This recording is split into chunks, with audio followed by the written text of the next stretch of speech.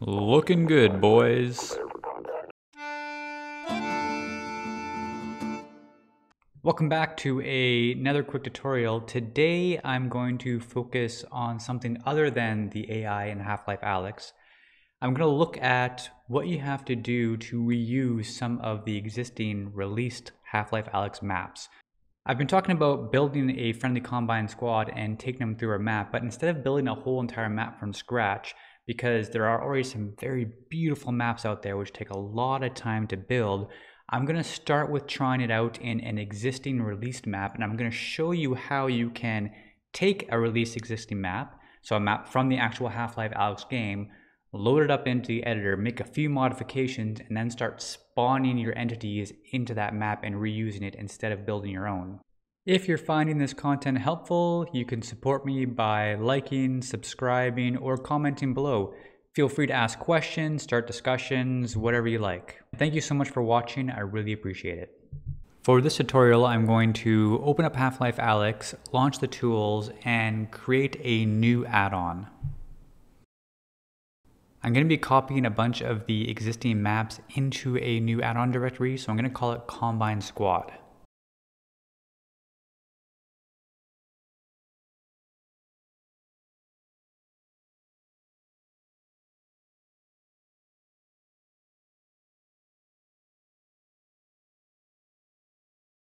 You can see the directory appear in the add-ons folder and it's currently empty. I also have this other window open which is pointing to the actual release maps of Half-Life Alyx. These are read-only, so you can't modify them in place, which is a good thing, but you can copy the whole directory structure and bring it over to your new add-on, and that's going to give you access to all those maps in a writable format so you can make modifications to them. You can see every level has a folder and a map, and within each folder, there's a series of submaps that make up the main map. So a map can consist of a bunch of prefabs, which are other prefabricated maps, and you can see them all here. Once those maps are in that new add-on directory, I can go ahead and navigate there. So I want to make sure I'm in the right spot. I want to open up the maps from that new directory. If you go to the release folder, I'm going to grab one of the intro maps. If you've played through Half-Life Alyx, this is the map where you get your Russells, the hideout part of the map. Now you can see the maps are really complicated. Once you zoom out, there are a lot of entities here, a lot of things going on. And if you start randomly deleting and experimenting, you can quickly break the map, and I've done that a few times. But the nice thing is that while you're experimenting, you're learning a ton about how these things are all hooked together. So most of what I've learned about modifying Half-Life Alyx maps, I've done just by getting in there and messing around. And you can really learn a lot about how these things are built. So let's start by just building the map and launching it. This particular map, you start inside of a van and are being transported. Now that's not the ideal location to spawn if you want to do some customizing of the map, because this is a preset cinematic scene.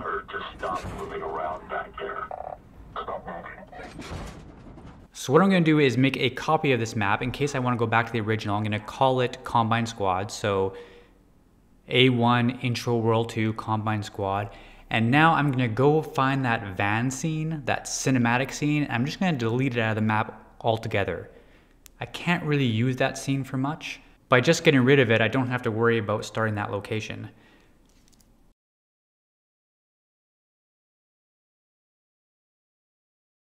The next thing I want to do is find all the spawn points in the map, and you can use an entity report to search for the player info start entities. These entities, you've probably seen them before. It's where your player is going to start in the map, and you can have more than one and actually set which one is the master, so which one's going to spawn your player. But you can also have options or logic that makes you spawn different points. If you double click on the item from the entity report, you end up right where that player spawn is, and here you can see it's in this kind of blank box. And that's because when you start the level, it asks you to press the trigger, you press the trigger, and it transports you to the van scene. Now that's not where I want to be. Notice in the spawn flags, that check mark there, that tells you that that is the place that you're going to spawn to by default if there's multiple player info starts in the map. So I'm going to uncheck that to make sure that's not where I go by default. And now I'm going to search the map for another place that I could spawn at. So let's check this secondary spawn here. And this is actually in the room where you get the Russells, the Russell gloves. And there's a lot going on here. You can see all these little cinematic scenes. You can see all the logic. I mean, this would take a while to pick apart. It's also not an ideal spot to spawn because there's not a lot of room. So I'm going to keep on looking around for a better place to put the player start.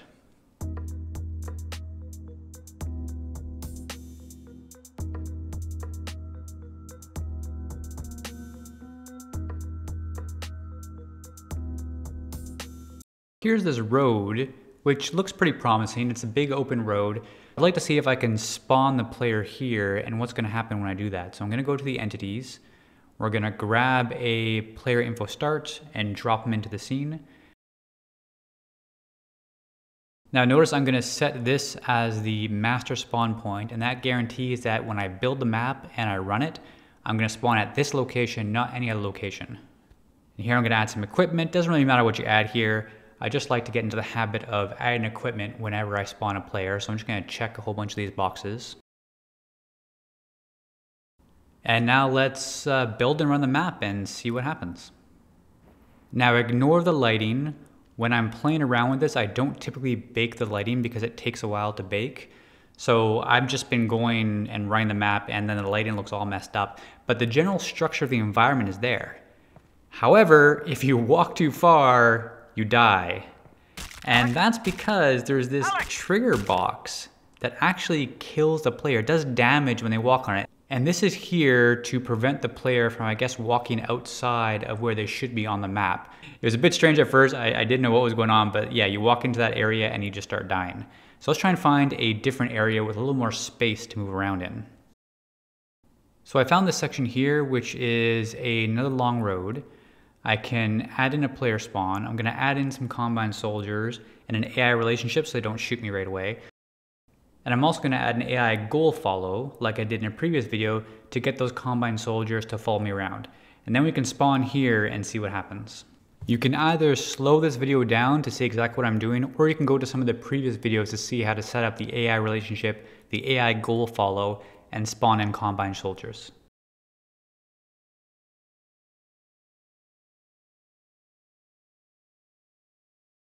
One thing I did find just by messing around here is that you can change the color of the grunts, which is handy if you want to be able to identify who's on your side and who's not. Before, I was just spawning in officers as being the friendlies and then everything else as not being friendlies, but I can actually set them to red, which is kind of handy so you can quickly identify them.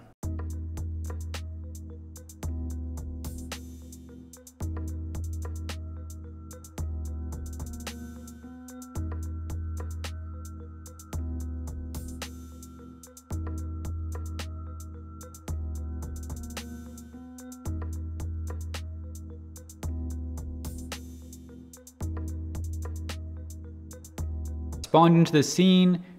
It doesn't look like things are quite working right. I mean, you can see right off the edge of the road into pretty much nothingness, right? The skybox itself. We've got the lighting, which isn't quite working. I'm trying to get these guys to follow me, and they're sort of clipping through the road a little bit. So this probably is still not the ideal spot to spawn. But again, it demonstrates that you can spawn into these weird parts of the map and explore them. I imagine this is an area maybe you see from a window somewhere. I'm not sure why it's not complete or why it's in this sort of state, but it is kind of fun to just sort of spawn in the middle of a weird part of a map and see what it looks like. So what I'm going to do next is I'm going to find another better spot to spawn. There is a park in this level which you can spawn in, and I'm also going to go through the trouble of baking the lighting. So here you're going to see what you can do once you've baked light and once you've found a good spawn point in a map. So it takes a little bit of trial and error, but here I found a really nice spawn point. Once I was sure it was a good place to spawn, I baked the lighting, I add the combine soldier. I've also got an armored head crab. I don't know why he's jumping around like that. Something's happened recently where I can't get him to just settle down and walk. But this looks good now. through trial and error, you can find these areas and maps where you can start spawning things and go from there and use the pre-existing maps instead of building your own. Now that I've verified that I can use these maps and I can spawn things, the next thing we're gonna do is find just the right map to set up a combine versus combine battle. I'm not sure which map to use yet. I found this particular map doesn't have a lot of big open spaces to use, so I may use a map from one of the later levels. So there you have it. Let me know what you think. Let me know if this is helpful. I'm sure this can save you a lot of time if you don't want to build your own map. You can just customize one of the existing maps and use that for whatever mod you want to create.